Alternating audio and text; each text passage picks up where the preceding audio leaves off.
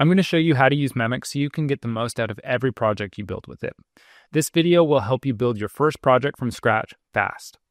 So the very first thing you want to do when you sign into Memex is go to the message input and make sure you're in the plan mode. From there, simply describe what you want to build. Because we're in planning mode, you don't need to be overly specific. Memex's planning agent will help you work through the details. I'll ask Memex to clone my Substack and create a Windows 95 version of it just for an example. In planning mode, it will gather research and ask you some questions. Then it has a few questions and it makes some proposals on how we can approach this with trade-offs for each. Let me add some color to the way you should think about Memex's recommendations.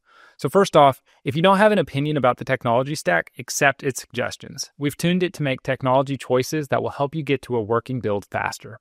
Second, if you do have opinions about the technology stack, tell Memex. It can build any technology stack, iOS, Android, data pipelines, Python, you name it, it can build it. Memex is pound for pound competitive with agentic coding tools for engineers. Third, opt for simplicity. You'll get to a working version much faster, and from there, you can iteratively add all of the features that you have in mind. Once Memex is done asking questions and doing research, it creates a plan. From there, you can either accept it and start building, or give it feedback on how you would like it to update the plan. I'll click Build here and let it start working. As it's building, let's check out some of the features available to you in Memex. Now, first off, this session in which Memex is building is called a conversation, and conversations live in a project. Projects are stored on your computer. If I click on the Files tab here, I can see all of the files that Memex is creating on my computer as it builds.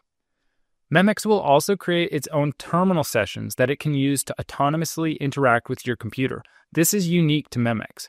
It uses these sessions to do things like installing developer tools and running your app. In general, it can do all the things with your computer that a human software engineer would be able to do. Okay, now back to the build. In this case, Memex built for about 8 minutes and produced a first working version of what I asked for. Let's check it out. You can see that it got the app working and the styling looks pretty good, but it didn't actually include any post content from my Substack. So I have two options to start iterating on this here. Option 1, I can submit a new prompt and instruct it to fetch my real posts and include them in the site.